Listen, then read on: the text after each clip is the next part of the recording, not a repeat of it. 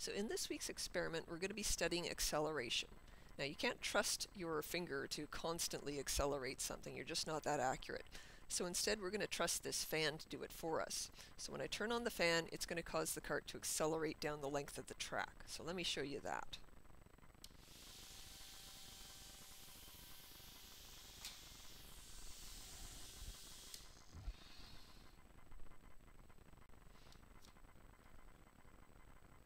Now we're going to study 4 different cases using this fan cart, but before you start taking any data, as always, what you should do is first level your track.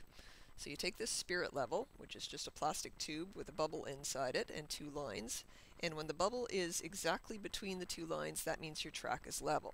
So you orient the spirit level so that it's parallel to the length of your track, and you check whether that bubble is right between the lines as accurately as possible.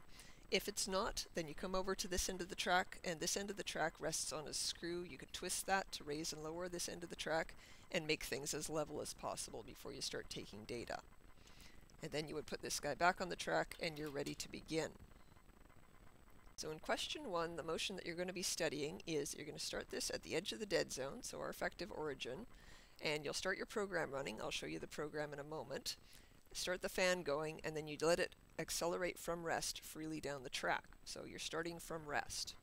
Now question 1a says if the fan cart starts at rest at the origin and accelerates to the right, that is in the positive direction relative to the sensor, describe how the position and the velocity of the cart will change. So question A is asking you about what the cart will do. Question B is going to ask you what the graphs do, so what the graphs theoretically will look like. So try not to get those mixed up. In question A, they're asking you what's the cart going to do. Question B, they'll ask you what the graphs are going to do. So, as I just said, question B is where you are expected to make predictions on what your velocity time graph and your position time graphs are going to look like. So this is constant acceleration.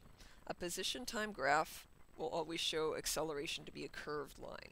A velocity time graph, if it's constant acceleration, should show a straight line. So you make your predictions and sketch them into your lab manual.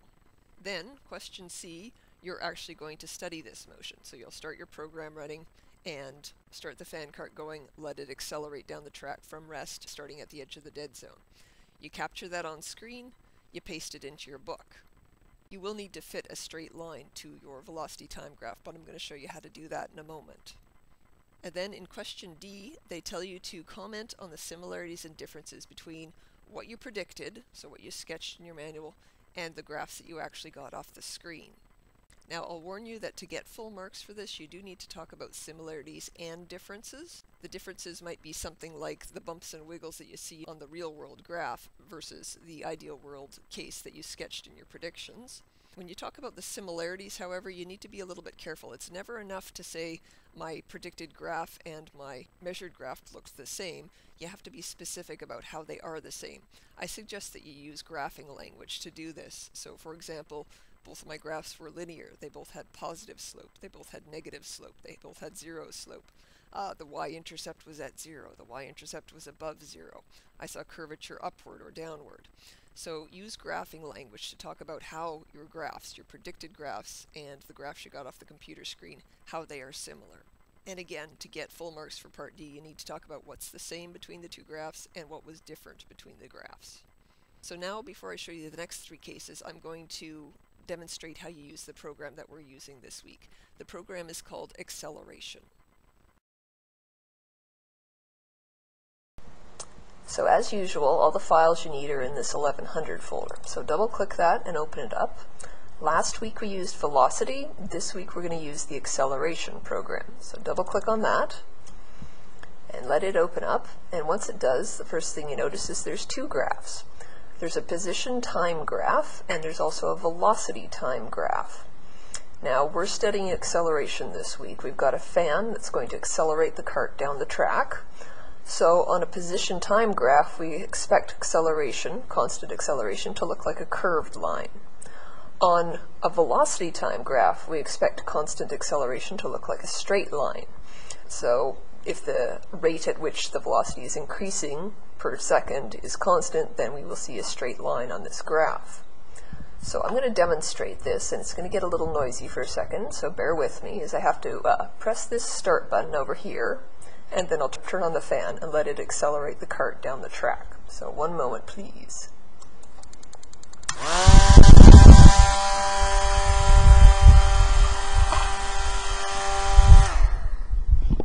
Okay, so as expected, the position time graph is a curved line. And the velocity time graph, except for a little bit of jaggedy data here, is basically a straight line. So we're going to actually fit a straight line, get a slope value for this. But before I do that, I actually want to stretch this graph out a little bit so that it's easier to read. So first thing I do is click on that graph to make sure it's the one highlighted, and then I go Display, Settings, and you start on the wrong tab to begin with, so you want to go over to Axis Settings tab, and then down here in Extras, I want you to unclick Lock Origin Position and Lock Scaling. Turn these two guys off. Hit OK. So now, when I hover my mouse over the line, like so, it changes shape, and I can grab the whole thing and move the origin down. So I want to move it, say, to there. I also want to stretch this upwards so I can see this linear section a little better. So if I move the mouse over farther, so it's hovering over one of the numbers, so not the line, but over the numbers, it changes shape again, and I can click and drag to stretch the axis out. So get the graph looking nice, and I want to fit a straight line to a linear section of this graph. So it's not totally linear, and that's pretty normal. You want to just choose a section that does look fairly linear to you. So I'm going to say that bit there looks pretty linear. So I'm going to fit a straight line to it, and the way in which I do that is there's this little button here that says Fit. Press that and select Linear Fit. And it fits a straight line through my data that I selected, and it gives me the slope value. I have to figure out what the units are, but they give me the units on the axis. It shouldn't be hard. And this is the graph I'm going to print out.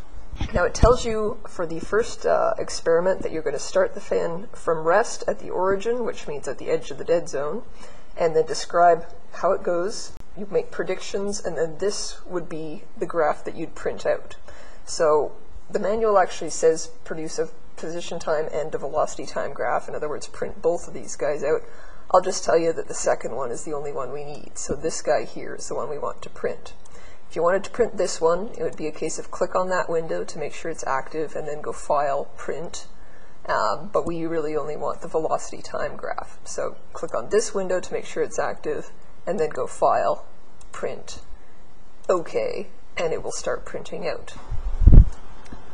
Once you're done with everything, feel free to shut down the program. We're going to actually use it several times in this experiment, but you would just shut it down, and when it says, do you want to save it, say no. And then you're finished with that.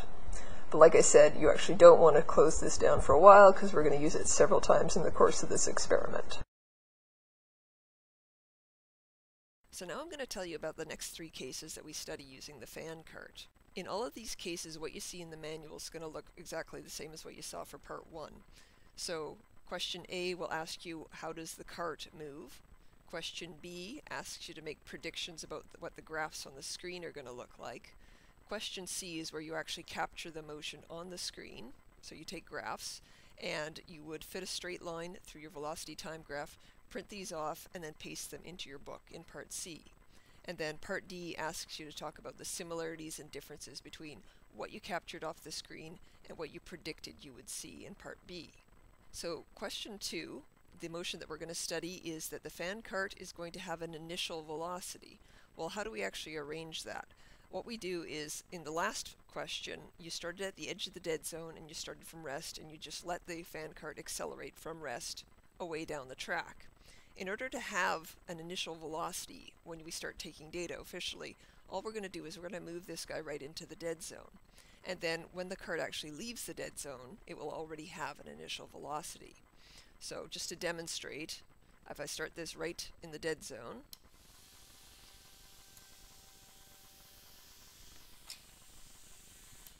when it left the dead zone, it already had a velocity. So that was the motion we wanted to capture. So that's how you do question 2, is just start in the dead zone, and then you'll have an initial velocity by the time you leave the dead zone.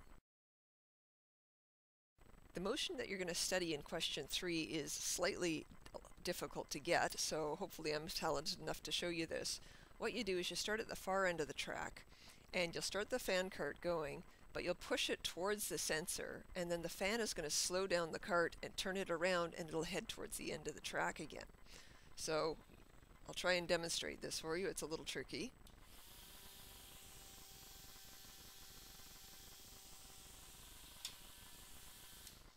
So that's the sort of motion that you want to capture, is it heads this way initially, and then the fan itself will stop the cart, slow it down, turn it around, and it'll head towards the end of the track again.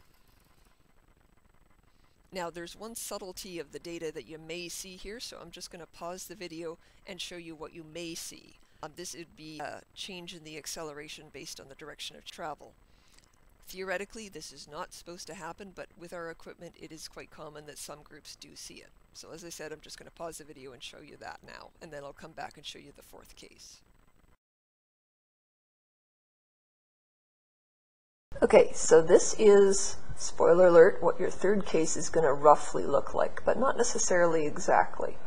The reason I'm pointing this out to you is we expect to see a straight line when we've got constant acceleration. And of course, we've got one fan giving us the acceleration for the whole experiment. We don't expect that fan's strength to suddenly change. So there's no reason why this wouldn't be a perfectly straight line. And it's entirely possible that for your equipment, it is a perfectly straight line.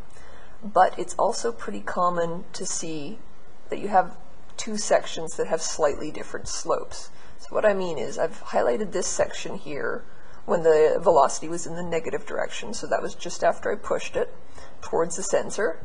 And if I put a fit on that, I've got that there. I'm going to just move this little guy out of my way entirely. Okay, I accidentally unhighlighted my data, so let me re-highlight that. So there's my slope when it was going negative. Up here is the slope when it was going the positive direction. So after it had turned around, it was heading away from the sensor again. And you can see that the line here doesn't match this line here, that I have slightly different slopes when it was going towards the sensor compared to going away from the sensor. So I call this the kink, as you may or may not have this kink in your data. It depends on your equipment. So if you see the kink, highlight the other section as well and print out two graphs. So you'll have one graph that shows the fit to this part when it was going in the positive direction, and a second graph that shows this fit when it's going in the negative direction. Print them both out, because the last question of the experiment says, did you notice any difference in the acceleration magnitude related to the direction of motion?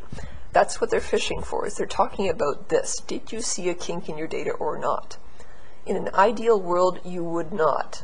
So this is a real world effect. What's going on? If you see this, print out the two graphs and try and explain what's going on. What could cause the acceleration in one direction to be different than the acceleration in the other direction, given that we did not change the fan? So it's a tricky one. If you see it, and like I said, you may not, you need to be able to explain it. Now in case 4, what you're going to do is you'll start the cart at this end of the track again, but you're going to turn it around so that it's accelerating towards the sensor. So please be careful to catch it before it actually crashes into the sensor. But you would start it from rest down here and it would accelerate towards the sensor. And that would be the motion that you would capture.